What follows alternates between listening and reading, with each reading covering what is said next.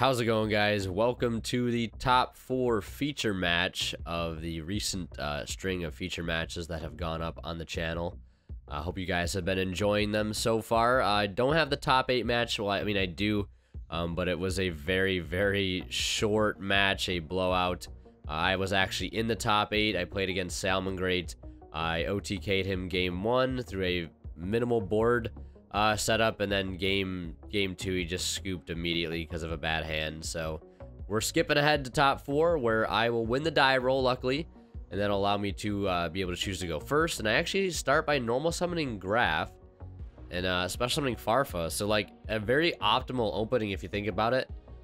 This is one of the cases where opening BAs is actually not bad, because I have another BA in hand to pair with it as the additional level 3 extender, and then I'm just already getting my Graph to the graveyard, which allows me to use my Cherubini for other things.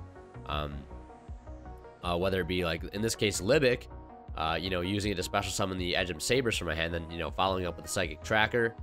Of course, Cherubini providing the protection for the Seer. And all BAs alike, or anything that it points to, rather. So, rather poor mills off of that Dante. Just 2 dangers and a tour guide, I believe. So, gonna have to summon the Gigantes in my hand and go right into Saryuja. Unfortunately, I only have one in hand by the time the Saryuja resolves. Usually like to have 2 or 3, you know, to allow you to get the most out of your hand. But I end up seeing Foolish Burial, which is nice. And 2 Mathman and a Gizmek, which is really rough. So, obviously, I'm putting back the Seer because that is doing nothing in my hand. I'm debating on keeping the Mathematician, like one of them. But I'm also thinking if I keep this Gizmek, I can use it to get me a little farther on into my turn. Because right now I'm sort of checking, like, can I use Saryuja to special summon Gizmek? I wanted to make sure there was no sort of clause that I was missing. But you can. You can definitely use Saryuja to summon the Gizmek by its, you know, its special summon effect, which is pretty cool. So that will get it on board as an extender, and then, you know, be able to use its graveyard effect later on. So now I'm using Foolish Burial here, debating on what to send. You know, obviously you can send any monster in the deck. There's a lot of choices. This time I go for the Dodgescaper, so that'll bring itself out immediately. At this point, I believe I only have 1 Earth Engrave, and that is the Gigantes, so that'll get another Earth Engrave as well. Saryuja special summons the Gizmek, and then we're going to link off here into our second Saryuja. Now, this is hopefully where we'll see a Block Dragon, because we've yet to see one this entire game, right? So we want to see that Block Dragon as soon as possible. That's why we're playing 3. And I'm drawing in a 2 Mathematician again. This is absolutely absurd. But I guess it is what it is. But I find the Leonis and a Glow Up Bulb, which is great. So, like, I'll special summon the Leonis for free, and then use Saryuja, rather, to get the Glow Up Bulb out. And then I'm just going to use all those to go into Curious. So it ends up, you know, working out pretty well. Still no Block Dragon, so I have to use the Curious here to get the Block Dragon to the graveyard and mill 3 on top of that. Hitting a Shudo, a Mathman, which is great. Obviously an Earth, the Jackalope really doesn't matter. But yeah, so now at this point, the full combo is pretty much aborted at this point, unless I find a Pot of Avarice in my hand. Then I can make another Saryuja, but I really kind of have to improvise at this point if I really want to get a good end board. So I use Glow Up Bulb here, and then I use Destrudo to be able to target the Glow Up Bulb to take half of my life points away to be able to summon it, and go for the Nightmare Cerberus. This, of course, is for an Earth target. I'm also trying to see how I could possibly set up an Avermax or an Appaloosa, since I have a pretty good idea at this point, this late in the tournament, that I know what my opponent is playing. So I'm pretty sure he's playing Orcust at this point. At least that I know from, you know, like I said, this is top 4. We played 4 rounds of Swiss, a top 8, top 4. So I know what I'm playing against. So I use the other Gigantes as an extender, obviously, to get into the Nat Beast. So that'll already turn off a few cards, possibly in his hand. And at this point, I know I have a Block Dragon. I know I have a Gizmek Engrave. So I'm possibly looking, you know, how to get to a Dingirsu. Because that'll do one of 2 things. That'll protect Nat Beast and protect whatever link I'm going to try to bring out, whether it be Avermax or Appaloosa as well. So you see me looking at Avermax there, but I'm like, you know, maybe I could possibly get an Appaloosa on board, because Appaloosa, I think, would be just more impactful at this point than, you know, the the Appaloosa would be more impactful than the Avermax, because I know I can get Dingirsu out, so it's just a matter of figuring out how I can get like a 4 or 3 material Appaloosa. So you see me summon out Sabers and Block Dragon here to go for Appaloosa. That'll give me the 4 counters on it that I need, and then I just really need 3 Earth's Engrave, and that Gizmek's got to go through, and we're pretty much golden, because, you know, one of the big problems that you can have with Appaloosa is how fragile it can be on board if you have enough, you know, cards to, you know, sort of bait negations with. Especially in a deck like Orcust, if you can just get a Galtae out, you know, and then get a Dingirsu, that's going to bait something out, and then I can just run it over, right? That'll drop it down to 24, but having the Dingirsu there makes it a lot easier because it just won't die in the battle phase that easily. So yeah, Dingirsu being very, very clutch here. A good, you know, solid replacement in some cases for Avermax, where you can't get it on the board. You don't have the link fodder to do so, like I had in this one, because I wanted to use all that link fodder to go into the Appaloosa. So yeah, he's going to start with Danger Sneck, though. That'll discard a Nightmare, which I'm not too worried about. If he tries to use the Nightmare, I'm not going to let it go through. So he's going to go for the Sneck. Again, another Sneck. So we're going to knock another card out of his hand. It's going to be Foolish Burial. So I find in this case it's pretty nice that I've made him discard probably one of the best cards in his entire deck. Simply because he couldn't use it because of Nat Beast.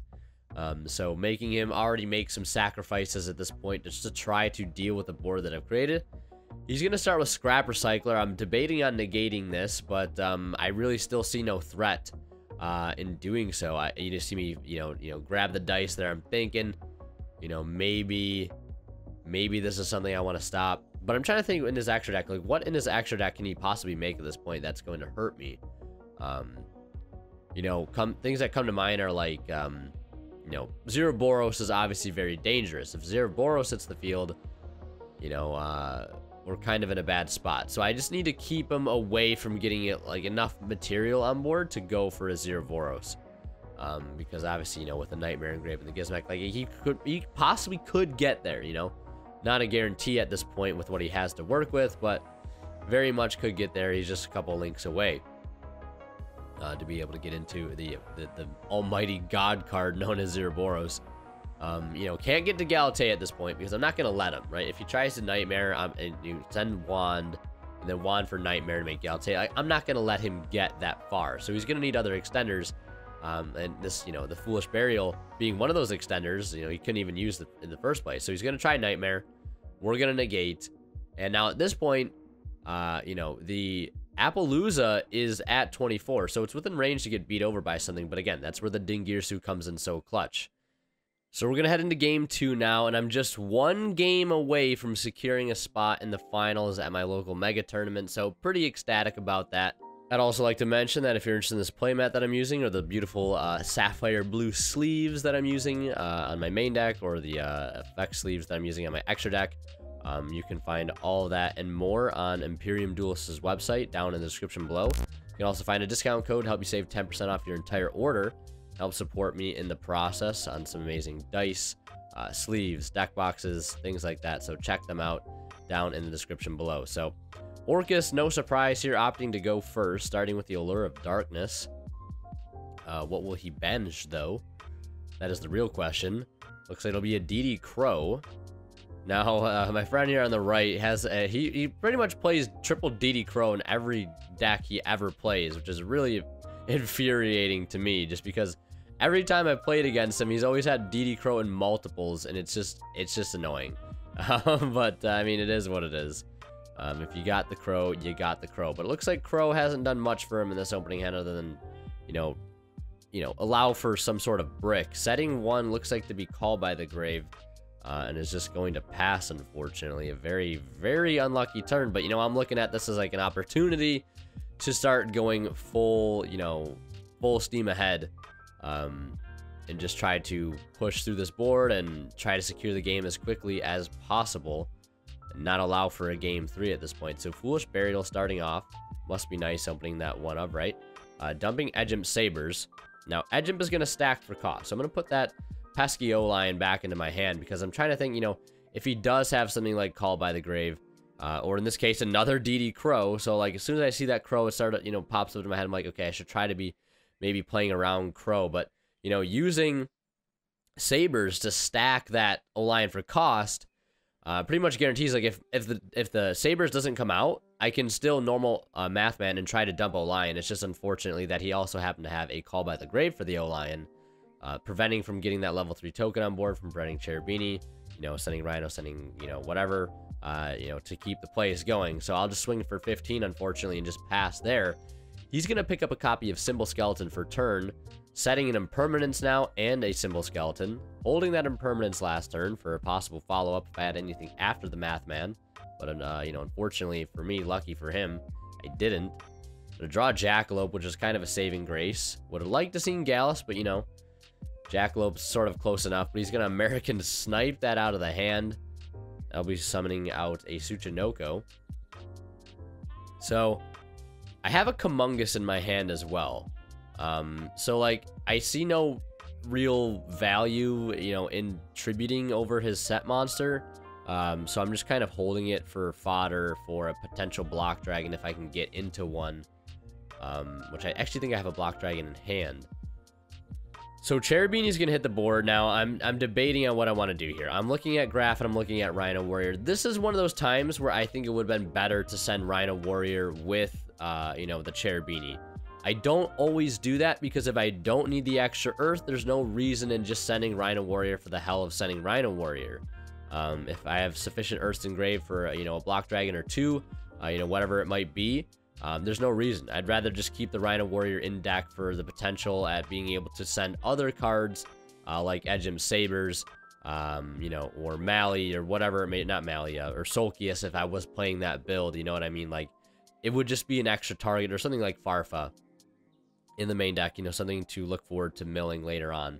So I decided to send just the Graph here to summon the Seer. Although I think looking back, this is one of those situations where I wish I would have sent Rhino Warrior as well. And I make some, like, questionable plays here. Brain must have been getting a bit fogged up at this point.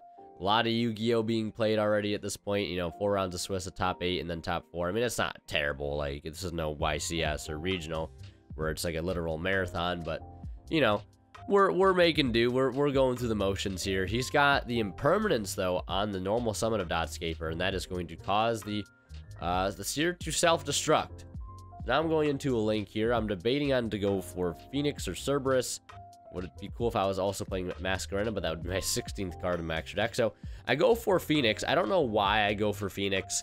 Maybe I'm worried about a set Ash Blossom or something. Because if I would have gone for Cerberus, you know, I could have summoned this block dragon, banished everything, you know, all the Earths that I have, including that Dotscaper, to summon out. I could make Curious right here.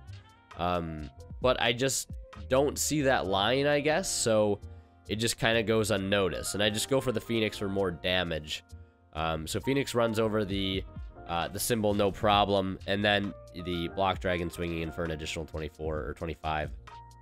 So at that point, this is where I would have that follow-up. Like, I would have, you know, the Curious follow-up, you know, dump maybe Glow Bulb or Giant Rex to the graveyard, whatever it may be, whatever I really fancy in this particular situation. But instead, I link everything into an Appaloosa with 3 materials, and get some counters on board for the somewhat simplified game state. And I pass it back to him, and he's going to draw an Orchestrated Babble for turn, which isn't terrible, right? But you need Orcust plays. You need something on board to make plays with, and he does not have that right now. Looks like he has 2 copies of Orcust Nightmare in his hand and a Babble, so there's really not much he can do there. Even if he would have top decked the Scrap Recycler, it's just going to get negated, and, you know, he's drawing Monster Reborn for next turn, but he's not going to live to see the next turn.